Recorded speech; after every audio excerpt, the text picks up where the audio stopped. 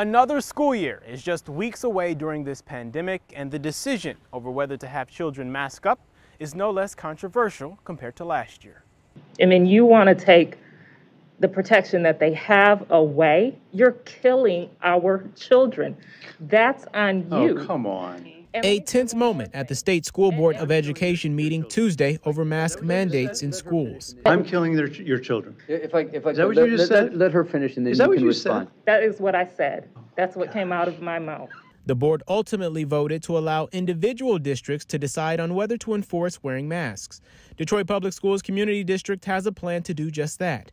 Janine Wood's son, Major, is a fourth grader at Adam Young Academy. She says she's on board. I think it's good that they're wearing their masks in school, but the main thing is about hygiene with children. Philip Gibbons has an 11th grader at Cass Tech and says he's all for it, with the hopes students don't rebel. I think it's best to err on the side of caution because the different kinds of variants that come out, this thing seems to be very unpredictable. We have to use every tool we have in our toolbox to protect our children. Henry Ford Health System held a press conference over Zoom in light of the coming school year.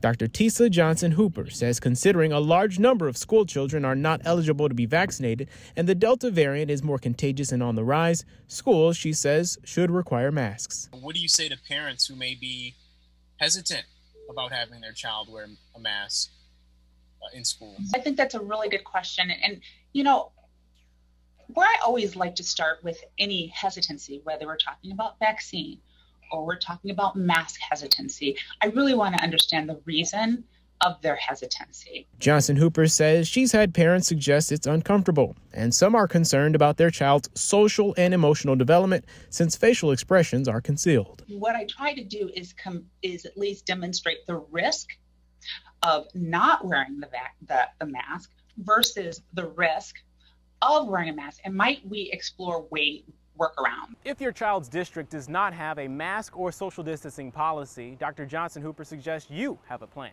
She suggests that you reach out to your district leadership and make your voice heard. In Detroit, Darren Cunningham, 7 Action News.